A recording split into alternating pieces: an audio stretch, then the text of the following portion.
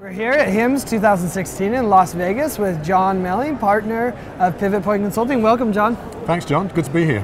So it's great to have you here. You have such an experience in technology, and how do you improve the business processes? So let's start off about talking about what's your view on the future of revenue cycle management, and what role does technology play in that? Okay, it's a great question, and I think we've been dealing with some of those changes over the past few years with the introduction of ICD-10 and the impact that has, and then with the Affordable Care Act, the move from just saying, okay, well, we'll refer a patient and then we'll deal with it.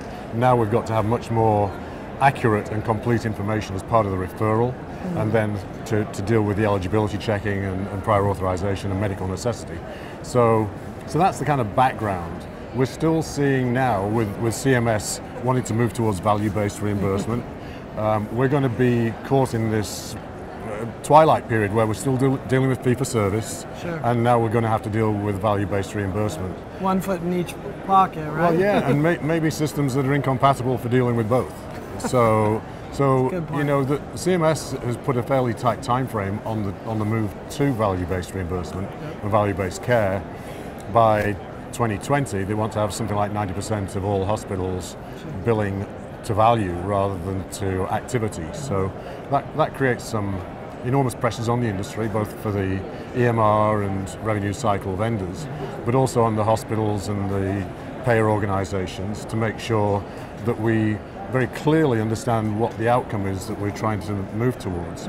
So being able to understand the clinical protocols and what they mean in the care process, and being able to manage the risk around it. So I use a very simple example. If you contract for 5 things and it actually takes you 10 things to make the patient better, you don't get paid for those other 5, you get paid for the first 5. So being able to identify that patient early and being able to assign him to a risk-based contract is the only way that you can do this.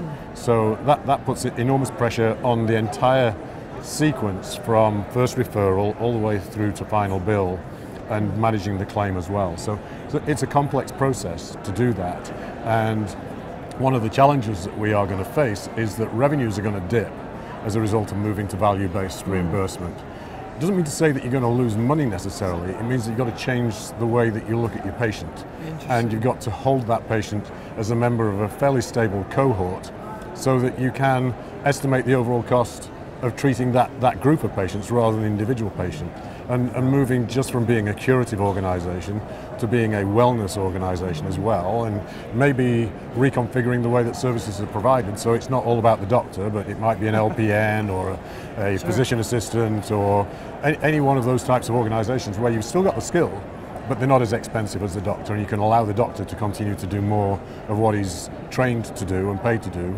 So those are some of the changes. I think we'll also see perhaps systems that will piggyback on our existing EMRs to allow organizations to deal with both fee-for-service and also the value-based reimbursement as well. Well, it seems like to me that, you know, when you talk about the shift, I mean, the other payers are doing it as well. I mean, Medicare absolutely is in. I've heard other payer organizations the same shift in model. Yes, it is. But as you look at that shift, I mean, I've asked the question: is there any way you could do that shift without technology? Like, I mean, it seems like technology is essential. Do you share that view, or what's your thoughts on that? Technology is essential. You can't do it. And you know, I think it's almost a non sequitur that, you know, for the past 20 years, doctors have not been able to retain all the information in their head to treat patients in the way that they used to do. The advances in medical technology, the advances in the amount and volume of information that we're looking to gather. You know, I was talking to people this morning on the floor about their approach to population health, and that's associated. You know, the whole analytics aspect. That's going to be some of the driver, particularly around accountable care organizations and the move to bundled payments, episodic billing rather than encounter-based billing. All of those require more information and more complete information. So you need technology to be able to support that process and to drive some of the workflow so that you're not creating bills that are almost de facto inaccurate. And so, you know, looking at the back end of that process and saying, well, what do the denials look like and how do we manage those denials so that we can clearly isolate the cause and the effect is going to be critical in this as we move forward. That's great. So, I mean, I think most organizations see that, right? And, you know, I think we've illustrated what this is happening, but what can they do today to really prepare for that?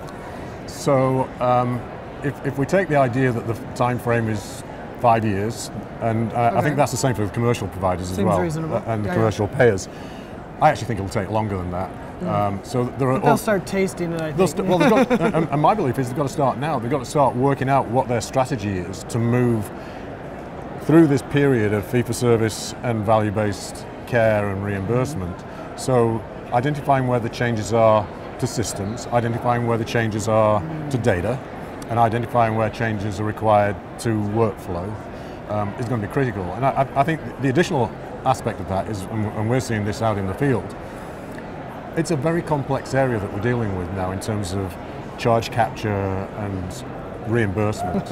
And getting more complex every day. It's getting more complex every day, but you go into some hospitals and the folks in their revenue cycle area, particularly in billing and collections, are not always aware of all the federal mandates and legal aspects of those changes. So you see organizations that are not billing for things like high value prostheses, for example, but are billing for items that are not chargeable. And so that creates a problem in terms of how we manage the bill and minimize the denials. So, you know, those kind of things, you've got to understand the law, you've got to understand the process and the changes that may be needed. And that may include outsourcing some of those kind of things as well. You can't necessarily always do it the same. And, you know, I think we've been dealing with outsourced revenue cycle for quite a while in terms of aspect, you know, whether it's Medicare and Medicaid, and we'll handle, you know, the commercials. But equally, when you look at where we are with the impact of the exchanges and the fact that people have choice and want to go where they want to go for care, one of the things that they tend not to understand is that if you're on a low premium, high deductible plan, in effect you're like a self-pay patient, right? That's true. And how you manage that, and you know, if you look at some of the history, we're probably collecting about 80% of the bill value for CMS type bills. Right. I think that's going to drop because now we've got more self-pay patients, and that's going to be a huge impact in terms of survivability, sustainability of some of these organizations. Because they're going to have to get better at collections and maybe collecting in advance so that they're not waiting until the patient's gone to collect some of those fees. They have to. I loved how you described it.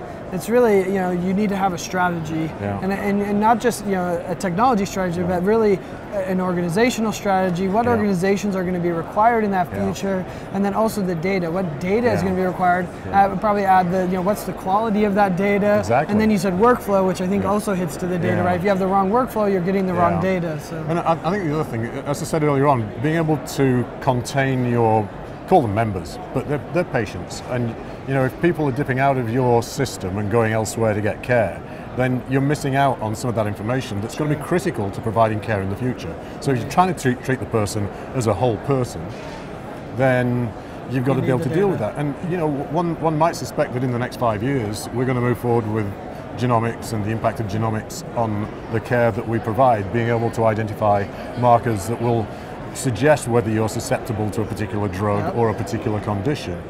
That all factors into revenue cycle. It comes at a cost, and it comes in a way that has to be managed. So we're just layering complexity onto what is an already complex environment. And so we've got to, if you don't do the strategy piece, you won't be able to identify the areas that are important to you. And I think part of that is obviously how provider organizations, as I say, first of all, treat you as a whole person, but also work with their payer community to understand what their expectations are moving forward, because you can't do this in isolation.